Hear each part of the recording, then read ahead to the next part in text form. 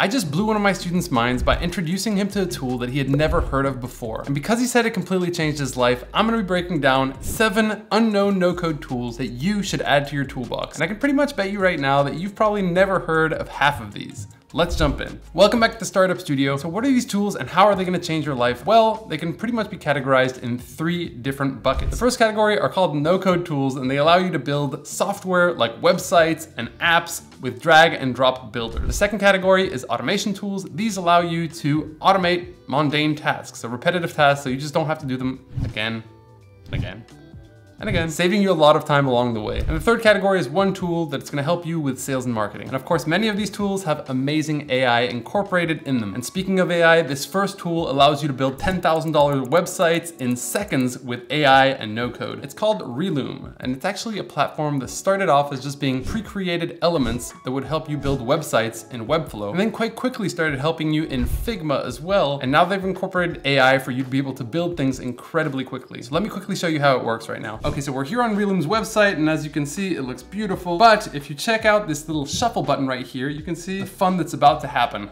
This is using AI. They basically reorder their own website, and you can just do this by testing it out. However, let me start by building out my own website for my company, We Are No Code, as if I was gonna start it from scratch. I could just come down here where they're asking me to describe my company, and I can just click that. I'm gonna put in, We Are No Code teaches entrepreneurs how to launch their startup ideas with no code and AI. I'm gonna go ahead and generate, and then you're gonna now see the magic that this is really gonna do. Just like that, as we're speaking, it's actually generating out the home page, and it's also suggesting additional pages that we could create, right? If I move into here, you're gonna see that each one of these sections has a different prompt inside of it. And in that prompt, it's gonna basically tell it what it wants to have there. You can come here and adapt your prompt. If you don't want, for example, a featured section, you can easily click on that and just delete it. If you want a how it works session, yes, I do want one. I want this benefit section to be higher up.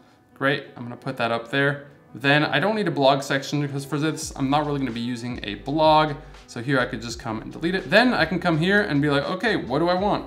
Well, an about section sounds about right. Let's generate one of those. And just like that, it's going to essentially create different sections for that about. And at this point, you can choose which one of these pages do you want, which one of these pages do you not want. And yes, I do want a courses page, so let's go ahead and generate that. It does all this in seconds, and you can see it actually generating it. So it really just happens incredibly quickly. But that's not it, my friends. Check out what we can do with this thing next. The next thing I can do is actually build out the entire wireframe. And for those of you who don't know what that is, it builds out everything in the website that I've just described with AI. And you can see this auto-generating as we speak. It's really pretty incredible. It's doing the copywriting, it's placing images, it's creating all of the layouts, and not just for the homepage, but for every page we just talked about. So if I wanted to change any one of these sections, I can basically come in here and I can regenerate the copy if I wanted to with a different prompt. I could choose to also replace the component. So if you click on this, it's gonna ask you, okay, maybe I want something a little bit different. Maybe I want this layout. Maybe I want this layout. Maybe I actually want this one. It's the kind of classic layout. Let's go for this one. And if you think this is all I can do, then guess again. If you come here to the top corner, you can basically export this into either Figma, which just grabs this entire website, pushes it inside a design tool, and you can continue to design, or you can export it into Webflow, which is a website builder that is a no-code tool. So what it'll do is grab this wireframe that you have here, put it inside Webflow, it will create all the code behind it, and you can continue to build it with no coding skills, just drag and drop features. And if this doesn't blow your mind, I don't know what will. Now, I know that a lot of you already know platforms like Webflow or like Framer, but there's actually another really unknown tool that I'd like to present to you now, which is a website builder that can really be comparable to the likes of Webflow, and it's called Ycode. Now, Ycode is a website builder, a CMS, which is content management system, and also allows you to attach to platforms or databases like Airtable to bring in data. And so it's ideal to build out beautiful websites, but also to create blogs and even use CMS items for a number of different things. So if we jump into the website here, we're gonna see that essentially they have all these different features. They have the designer, they have the CMS, which allows you to create pages once and then populate them with data. They have integrations with Airtable that allow you to do all sorts of things, as you can see here, like a searchable list. And it really gives you full control over design, which is kind of cool. It's kind of like a Webflow or a framer. And if you take a quick glance, it also has things like forms, animations, they have workflows, they have authentication. But now let's jump into the builder because that's, I think, where it really shines. So I'm in the project here, and as you can see, this looks incredibly similar to Webflow, which is really cool because if you already know how to use Webflow, you can easily jump into Y code and figure it out. On the left hand here, we basically have all of the different elements, the pages, the CMS, you have the different workflows that you can work in, all the assets that you have, you also have connections, etc., etc. And on the right-hand side here, you have the designer, right? You can click on any elements, and here there's all the design settings for that. So you can change layouts, you can change the typography, you could change the colors,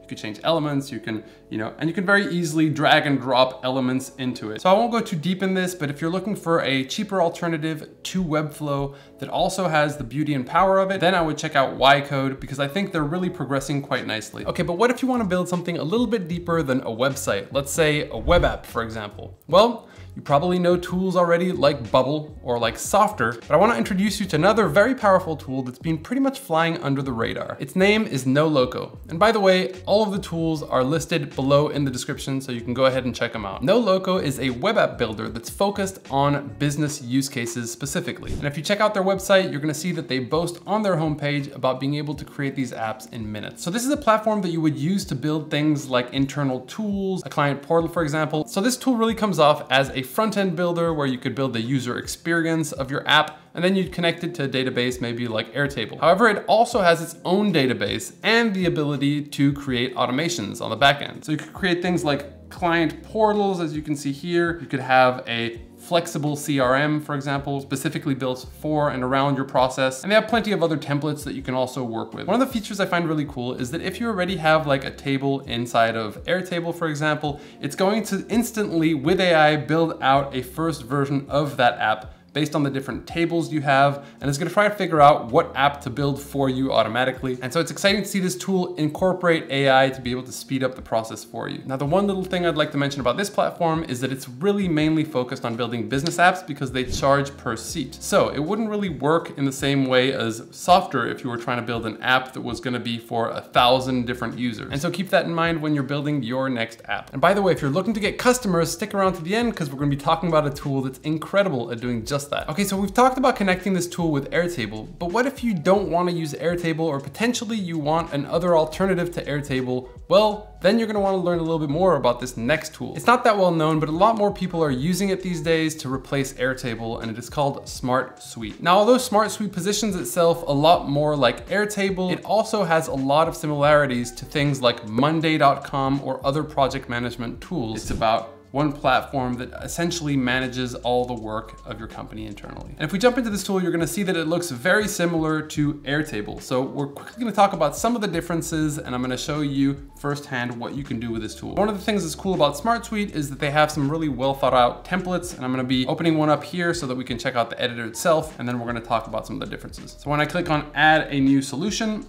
what you're gonna see is start with a template or create from scratch. In this case, I'm going to be starting with a template. And here, as you can see, these templates really look like project management tools you might have heard of. So this is actually a pretty interesting approach that they're using, is to say, hey, we're kind of out of the box. We're kind of also like do it yourself and like build a customized version of it. And if you start with a template, you can also adapt that template based on your needs. Now here they have some of the most used templates, but on the left-hand side, you're gonna see that they have a huge number of additional templates that you can basically just grab and use. So let me go ahead and open up a product management one. We're gonna use this template over here. This is a project dashboard, so you can really just see on a high level how that project is doing. And so you can really build very cool things with this platform. Of course, they're less mature than a platform like Airtable, but they also have some pretty nice design, I think. And for many use cases, this could be a great platform to build on top of. And then you can also connect this kind of a database to another tool that could build out the front end or the visual interface if you're trying to create like an app that is for end users. Okay, so up until now, we've talked about tools that don't require code at all. But what if you're a coder and you want to start building things quicker, some powerful apps, leveraging some code, but also want to benefit from the speed of drag and drop building like you have in no code? Well, in that case, you're probably going to be excited about this next tool I'm going to talk about. But before that, I noticed in my analytics that most people who are watching this video, you, are not subscribed to the channel. And true story, this actually came up when I was talking to my mother-in-law, and she gave me the best YouTube advice ever. Just ask them to subscribe. So to make her happy, make sure to click on that subscribe button. Now, back to the next unknown tool. It's called Retool and allows you to build business apps in seconds with code, but also leveraging drag and drop functionalities,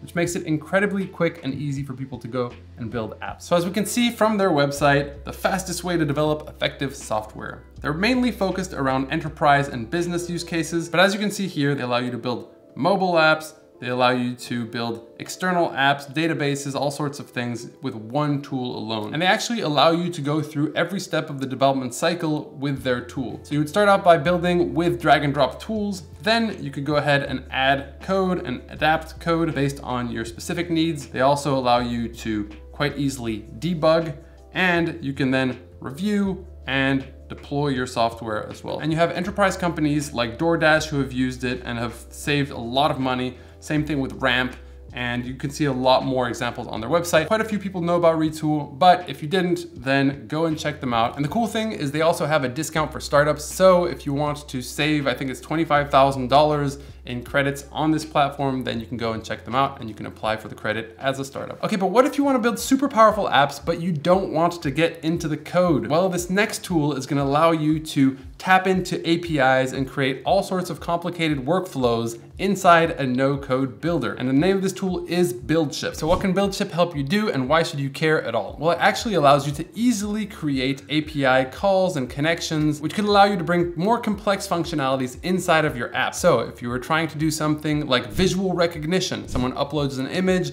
and you need visual recognition, you could use Google Vision's API by tapping into it. If you want to bring AI into your app, you could use ChatGPT, and through an API call, you could use that powerful technology inside of your app as well. So BuildChip, if you come to their website, they basically just boast about being able to very easily create powerful APIs, to be able to create backend tasks and schedule jobs as well. And so this platform can complement your build if you're inside of Flutterflow or other platforms like Bubble as well. And let's check out what that interface really looks like. Now you can create these completely from scratch, as you can see here, and basically are these different workflows. You can also choose to use their AI generator, which will allow you to do things a lot quicker. They also have these templates that you can use. So if you're, for example, I mentioned Google Vision, Stripe checkout completed, HTML to PDF. These are all examples of what you might be able to do. And it also allows you to mess around with the code. So if you're more technical and you want to get even deeper. Now again, a little caveat here, this is not for complete beginner no coders. So if you are a complete beginner, I would not start off with a tool like this, which is already understanding what an API is, how it works, what we're trying to get as information from it, and how to integrate it inside of your project. But if you're a coder and you want to simplify things, you could use this platform as well, which is kind of cool. And by the way, if you have a startup idea, but you have no idea how to get started, you can download our free course below. We also have a full course bundle that'll teach you how to come up with ideas, how to test them in the market. It'll give you all the fundamentals about no code, and will even teach you how to build out your first app with no code tools. And you can check out both the free and the paid course inside of the description box or inside the comment section of this video. So what if I told you you could do incredibly personalized outbound campaigns without having to spend a bunch of time and without having to have a bunch of employees?